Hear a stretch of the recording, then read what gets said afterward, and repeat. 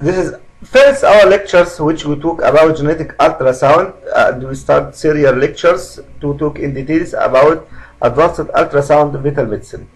First, important you must understand by term genetic ultrasound. What's the definition of genetic ultrasound? What's criteria of genetic ultrasound? What is recommendation for genetic ultrasound? And this is important to enter in details in many lectures next about every organ system anomalies and trisomy syndromes and ultrasound soft markers. Genetic ultrasound definition is very important. Genetic ultrasound requirement, genetic ultrasound criteria. It's very important with lectures. Genetic ultrasound, this is lectures. And we hope by these lectures, after we finish it, to give us more informative tools for evaluation of high-risk pregnancy, high-risk fetus, to take good decisions about terminations, about continuing fetus, time of delivery, Doppler study, and so on. Genetic ultrasound.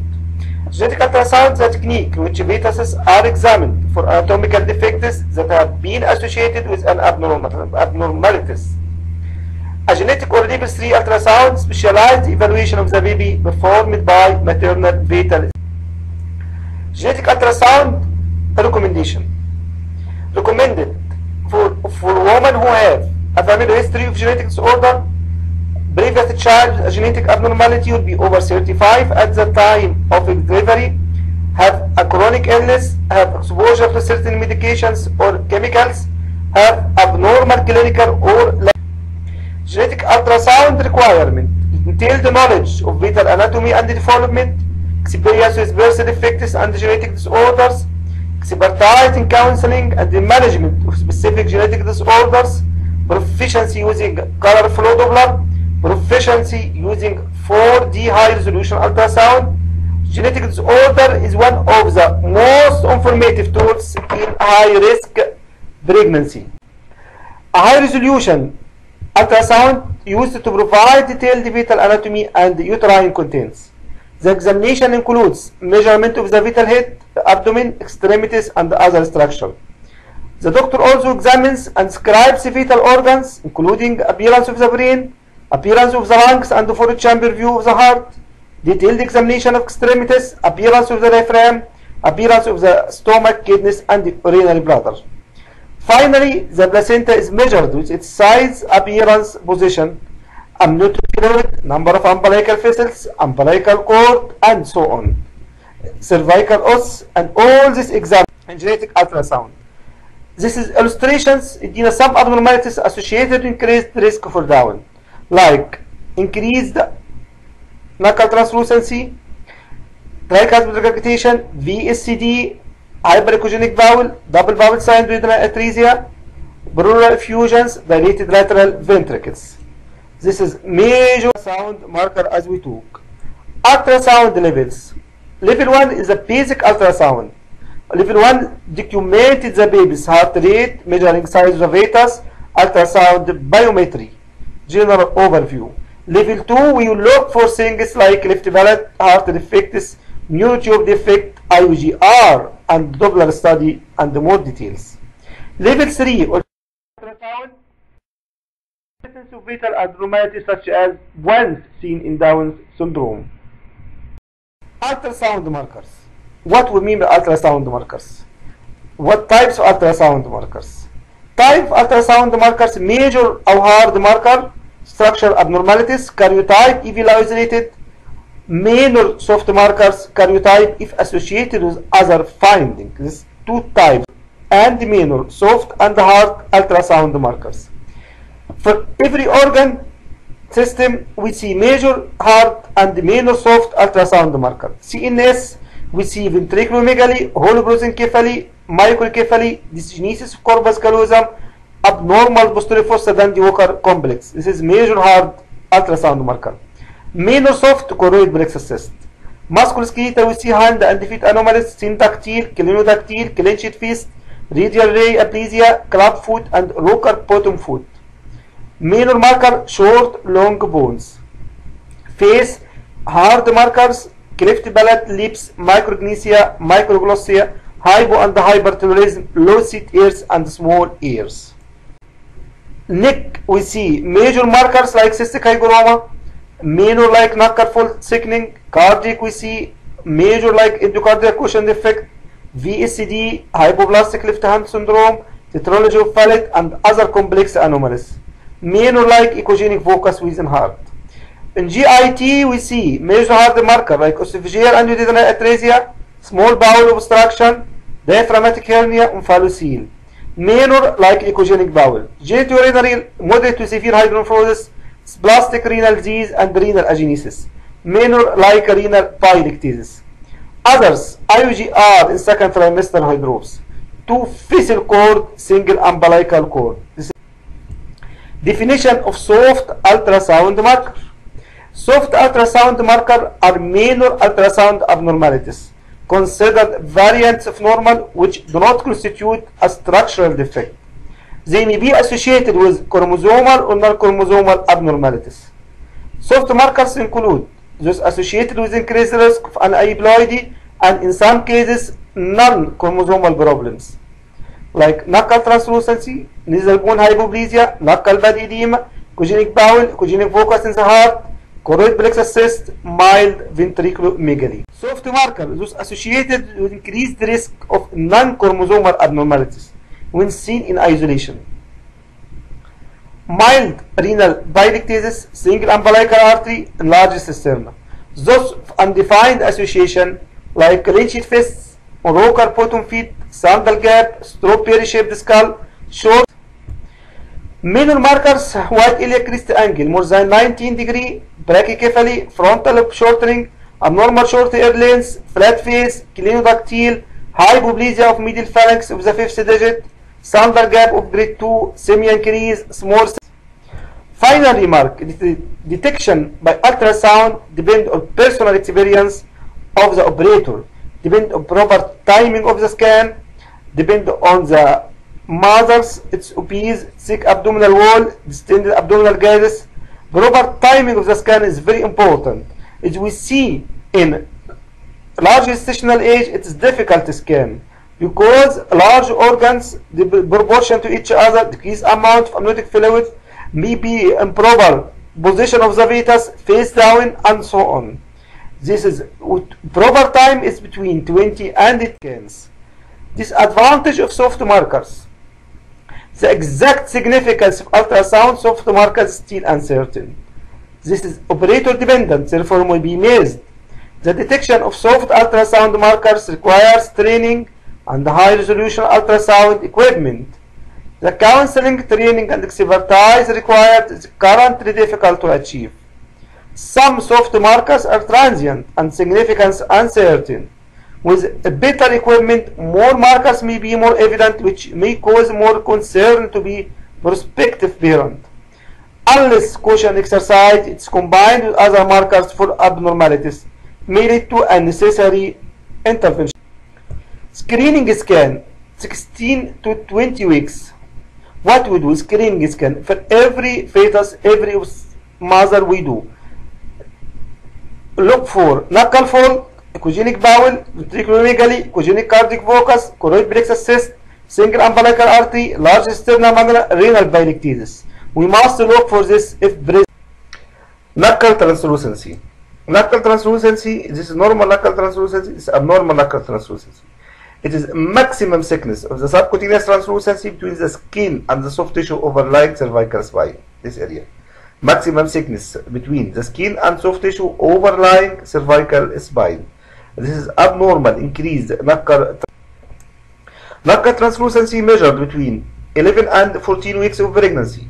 It is a soft marker of screening for chromosomal abnormalities, trisomy 18 and 21.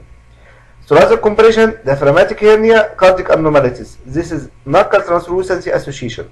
Differential diagnosis knuckle translucency, cystic hygroma thickness.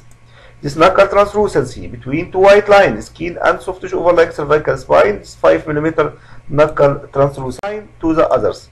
This is 3-way of wrong measurement of knuckle translucency, and this is right way from white line to the other translucency.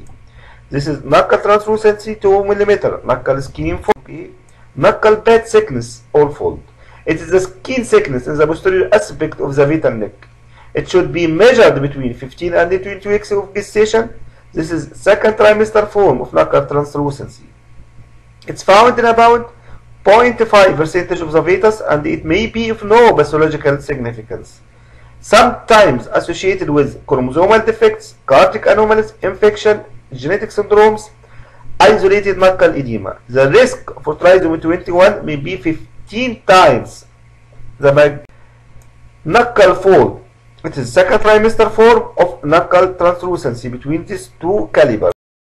Knuckle fold 6 mm or more significant. For structure survey must be done. If it's more than 6 mm, sensitivity for Downs 43% warrants karyotyping even if knuckle edema or fold of more than 6 mm, as we see in second knuckle fold. This is very important. Another image. Increased knuckle translucency, knuckle bed thickness 6 mm or over. This is knuckle bed thickness, increased knuckle translucency, and this is knuckle bed thickness width. This is 15 weeks gestations and without scanning 6 mm knuckle translucency. A chorionic villus sampling study of this fetus revealed 18. As we see, after termination, this fetus lose edematous skin over the neck, accounting for knuckle translucency scanning. This is knuckle translucency between two calibers, between two white line distance. First distance 6.3, second distance 0.15 centimeters. This area. This is skin thickness. This is area of knuckle translucency. Echogenic bowels. What we mean echogenic bowel? Pale bowel, as echogenic as bone. Commonest to cause intra-amniotic bleeding associated with renal failure, trisomy 21, infection, cytomegalovirus, fibrosis. Hyperechogenic bowel found about 0.5% of fetus, usually if no pathological significance. But for isolated hyperechogenic bowel, the risk of trisomy 21 may be three times the background. This we see echogenic bowel like density of bone. This is bone of the spine view. This is 5 image of echogenic bowels. Echogenic bowel, echogenic bowel, echogenic bowel, echogenic bowel, and echogenic bowel. Like density of bone, as we see in mind. Association with an aneuploidy. There is high risk for association with trisomy 13, 18, and 21. This is echogenic bowel. Association with structural abnormalities. Echogenic bowel has been associated with increased risk for cystic fibrosis, congenital infection, cytomegalovirus, herpes parvovirus, rubella, varicella, toxoplasmosis. Intra-amniotic bleeding, congenital malformation of the bowel, prenatal complication including IUGR. Choroid plexus cystis. Sonographically fluid-filled small cyst less than 3 mm in the choroid plexus within the lateral cerebral ventricles. It's seen in 1 to 2% of the fetus scanned at 16 weeks and will be almost always 24 to 26 weeks. Isolated choroid plexus cyst 0.7 to 3.6 of normal fetus, no pathological significance. Isolated CBC with no other abnormality calls for no intervention. 2.3% risk of chromosomal abnormality. They are more associated with trisomy 18 Edwards than trisomy 21 Down. In chromosomally normal babies, association with structure may be seen. This is choroid plexus cyst, small fluid filled sac or cyst present in the. This is choroid plexus cyst, may be unilateral or bilateral, single or multiple, 3 to 10 mm, regress by 6 weeks. This is 3 image of choroid plexus cyst. This and this is 3 choroid plexus. Whole prosencephaly, it is major ultrasound marker. Hard ultrasound markers warrant karyotyping. This is one of the 3 fluid in brain. We see H whole prosencephaly, H hydrocephaly, H hydranencephaly. We talk later on in details. A lobar whole prosencephaly at 10 weeks, trisomy 18, found in this fetus with a lobar prosencephaly. A large cisterna magna. If the cisterna magna is subjectively increased, a measurement should be taken. An isolated enlarged cisterna magna is not an indication for fetal karyotyping. With an enlarged cisterna magna, expert review is recommended for follow-up ultrasound and possible imaging modalities like MRI and investigations. This is enlarged cisterna magna, as we see in this image between two. Mild ventriculomegaly. Ventriculomegaly, dilated lateral cerebral ventricle more than 10 to 12. 5% risk for lateral severe brain abnormality. 5% risk for later severe brain abnormality. 15% risk of mild problem later. The commonest abnormality trisomy 21 down and 18, 13 and triploidy. This is ventriculomegaly. We found this mild ventriculomegaly between 10 and 15. This is ventriculomegaly larger than major ventriculomegaly, large lateral ventricles more than 15. Echogenic cardiac vocus located in the chorda tendineae, not attached to ventricular walls. Moves with EV valves. 90% left ventricle, single or multiple. 95% resolve spontaneously. In high risk group, 5-fold increase for downs. Best view to visualize echogenic cardiac vocus in 4-chamber view. Search for other markers. If isolated echogenic cardiac vocus abnormality, no action. Echogenic focus should be considered normal variant. Echogenic cardiac vocus abnormalities which will be considered. Echogenic intracardiac vocus in the left ventricle of the heart. It is a vocus of an echogenic wall small area. Echogenic small area in the fetal heart with echogenicity comparable or greater than to the surrounding bone. In low risk population, most echogenic intracardiac vocus disappear by term or after a short time after delivery. Echogenic bowel like surrounding bone, echogenic cardiac vocus density, echogenicity like surrounding bone. This is as we see by 2 white arrow echogenic cardiac vocus.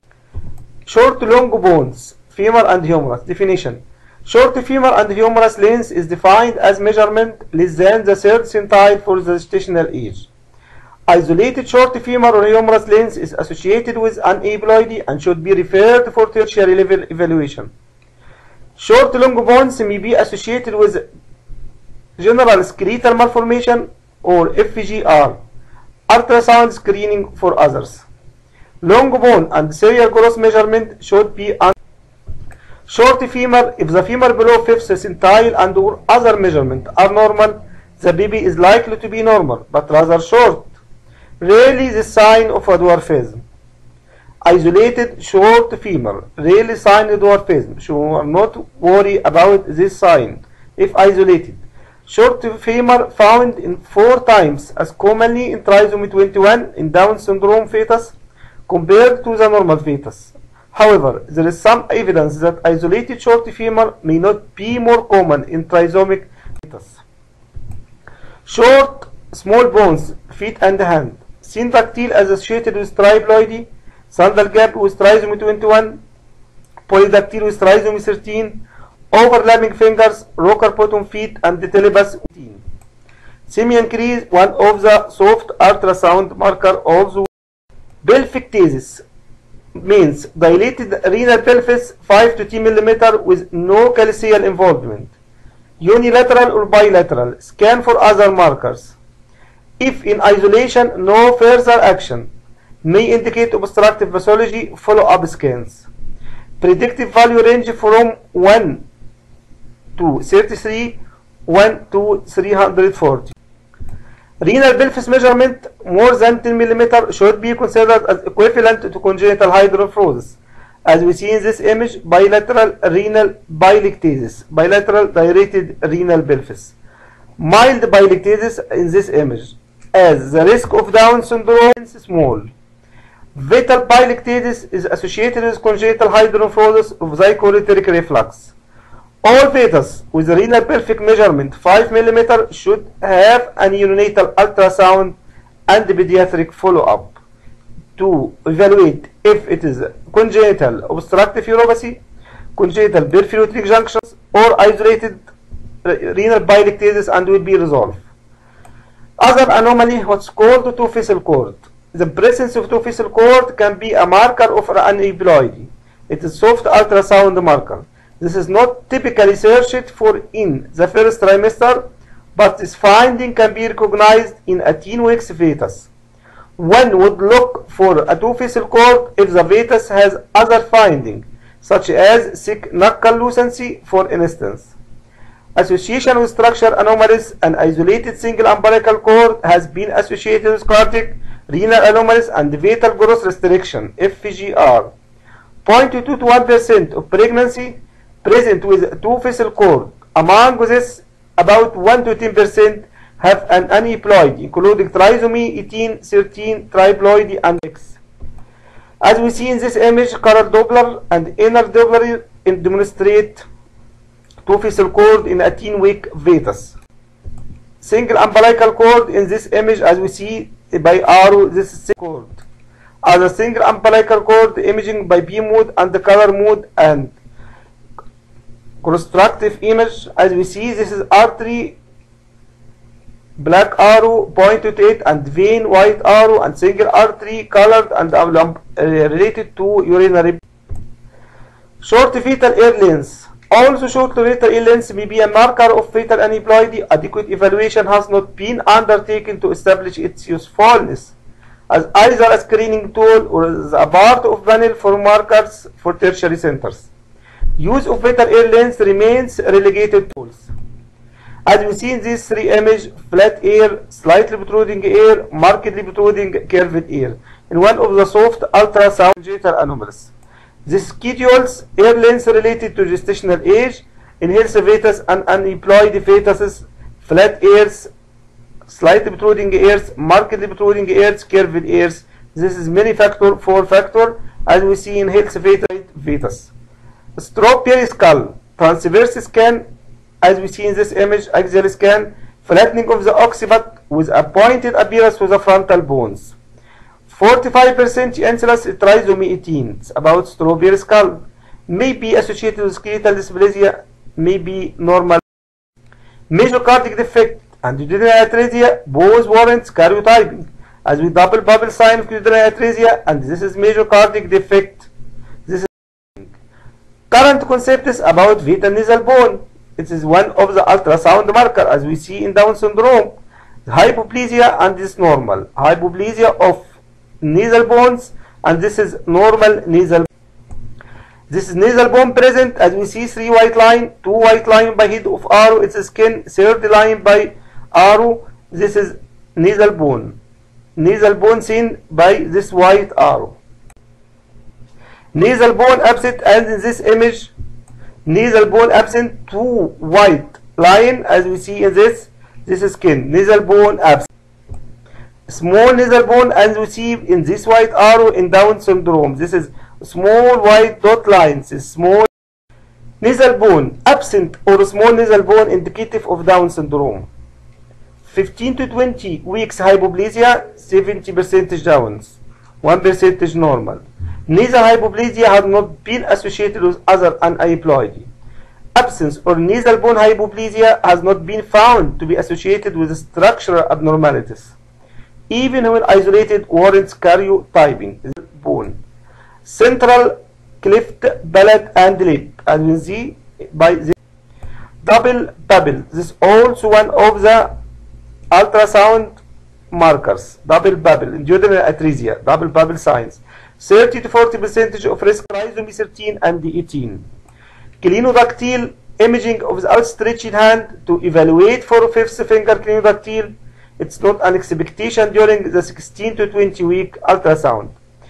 5th finger clinodactyl is associated with trisomy 21 and should be considered for research or tertiary level. Increased iliac angle. Increased iliac angle is a possible marker for trisomy 21.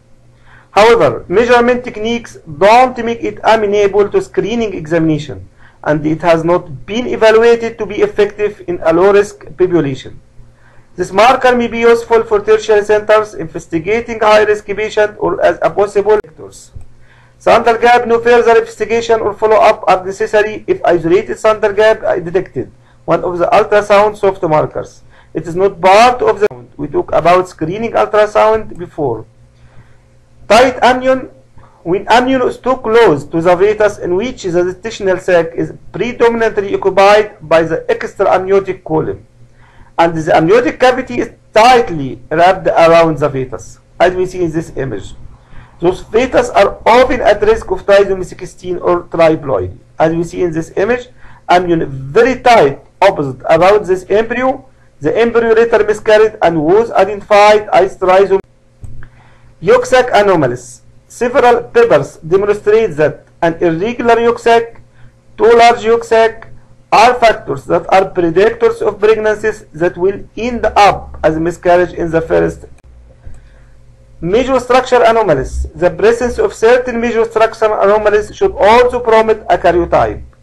At 9 and 10 weeks, one appeared to have an omphalocele greater than the normal physiological herniation of the guts and had trisomy 18.